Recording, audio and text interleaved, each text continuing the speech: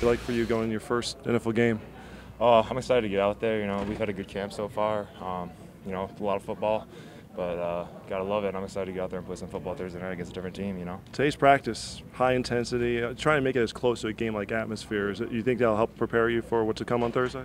Yeah, definitely. I mean, we're out here competing every day, giving it our all. So it's going to be fun to play against someone else Thursday and go out there and show what we can do. Do you remember your first college game? Yeah. Way back when at this point, but yeah, against the University of Michigan, true freshman year. It was a pretty cool experience. So.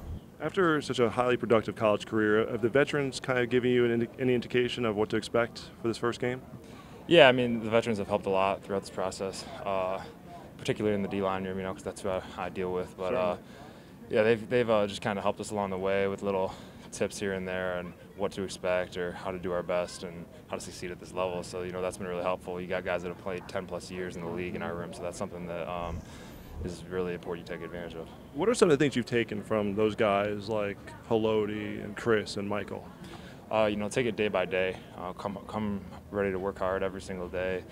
You watch these guys and how they do, their day in, day out activities, and you can see why they've been playing for so long because they come to work every day. They're serious about their job, and they also know how to have fun, but, they love playing football, and that's what it's about. Is that something that is it good to have those role models, so to speak, in that room where you see that how long they've done it, how well they've done it, and yet they still bring that energy each and every day? Yeah, no doubt. I think that's one of the main reasons that this team is world champions and that they've had the success that they've had is just because of the leadership at all levels of the team. In every room you look around and there's guys that have played 8, 9, 10 years in this league, and they know how to succeed and they know how to set the standard for everyone else. So I think that's a huge thing. Joe, what's been the most encouraging aspect about your play and your development through the first few weeks of training camp here?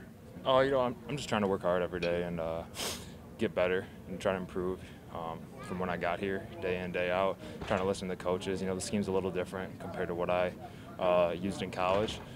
That's fine. That's expected. I'm just trying to play hard and do my best and make plays happen and go out there and put my best foot forward. You made quite a few plays throughout the course of training camp. Do you feel that your technique has allowed you to have that quick acclimation, so to speak, to the NFL game?